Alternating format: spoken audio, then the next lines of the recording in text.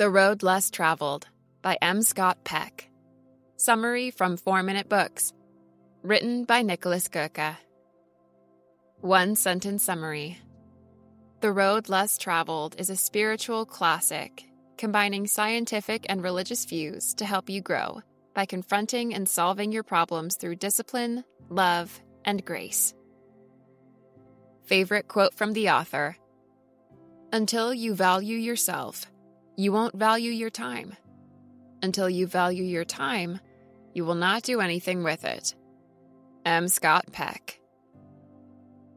One thing that's become abundantly clear to me after I finished Ryan Holiday's latest book, Perennial Seller, is that creating a piece of work that stands the test of time is no easy task, especially when you think beyond the trend wave any new release rides, maybe even beyond your own life. The Lindy effect is a good test. If a non-perishable thing like a technology, movie, or book has been around for 20 years, we can expect it to last another 20. If this theory holds up, then The Road Less Traveled will sell well until at least 2058. Published in 1978 by then little-known American psychiatrist M. Scott Peck, this evergreen's 40th birthday is fast approaching. Until now, it's sold a staggering 10 million copies. Using his experience from counseling many clients throughout his career, he lays out a recipe for a fulfilled life that's based on self-discipline, love, spirituality, and a mysterious force he calls grace. Mastering these is essential to maintain personal growth, he suggests, which in turn is key to a happy existence.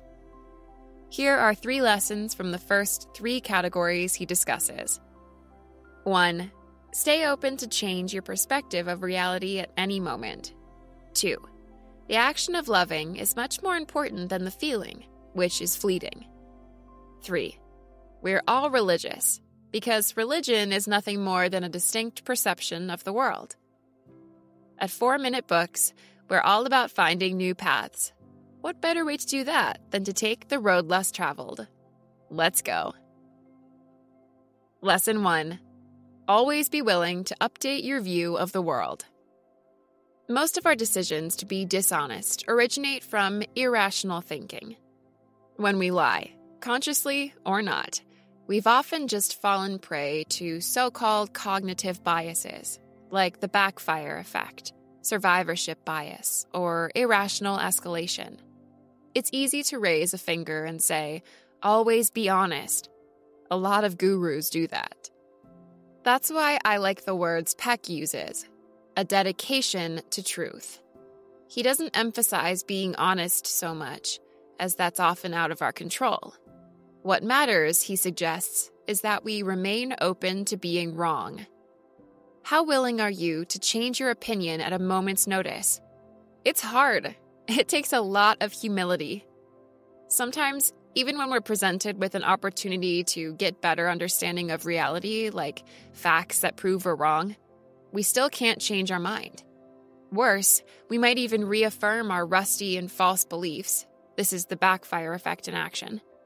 You don't have to cheer when you learn you're on the wrong track, but if you can pause and entertain the idea of a new opinion at any time, you're already closer to the truth than most people. Lesson 2. Love is an action, not a feeling. One of Sigmund Freud's many contributions to the field of psychology was the idea of cathexis. It's defined as the investment of emotional energy into an object or person, often to an extent that's unhealthy. Think of it like a romantic obsession or overdose of sexual desire. Peck says cathexis happens when we intently focus on the falling in love aspect of a relationship that often happens early on. As a consequence, our love might burn with a bright flame, but soon fizzle into sparks before extinguishing altogether. To prevent this, he suggests we think of love as an action, not a feeling. If our love is genuine, it won't require lots of feelings at all, since it's much bigger than cathexis.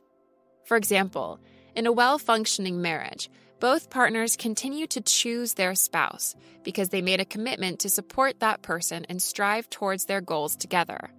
Even if they disagree and occasionally get angry at each other, they don't get swayed by those passing feelings. In this sense, showing your love is as simple as giving your attention, listening, and helping your partner reach their goals. No crazy feelings needed. This is similar to the distinction Jonathan Haidt made in The Happiness Hypothesis between passionate and compassionate love.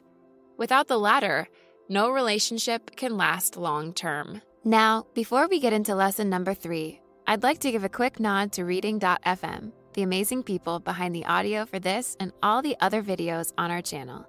Reading.fm is your personal blog radio, where you can listen to your favorite articles and essays from around the web, narrated by real, human professional voiceover artists. Use the link below to sign up for free and start listening to more summaries from 4-minute books, as well as your favorite blogs right away. Okay, now let's dive into lesson number 3. Lesson 3. Religion is just a way of viewing the world, which means we all have one. We mostly view religion as a set of strict rules and traditional rituals that a certain group follows in order to worship a or multiple deities. Peck begs to differ. He says we need to expand our definition of religion and use it synonymously with worldview. Our perspective of life is mostly shaped by our education in school and at home, as well as the family environment we grow up in. For example, one of Peck's clients was brought up by extremely conservative, devout, and physically abusive parents. As a result, he thought the world was an evil place, trying to punish him for every mistake he made. His religion was, everyone is out to get me, so I must play by the rules. Notice how there's no God involved in this. What can we do to improve our religion then? This goes back to the first lesson. Be open to change. Peck says taking a scientist's approach allows us to continue exploring and questioning the world around us, so we can constantly improve our opinions and view of the world. Hey, this is Nick, the founder of 4-Minute Books, and if you enjoyed this read about philosophy, then you should watch this next one, where you'll learn even more strategies on becoming a resilient, strong, persevering person. Click on through and let's get started.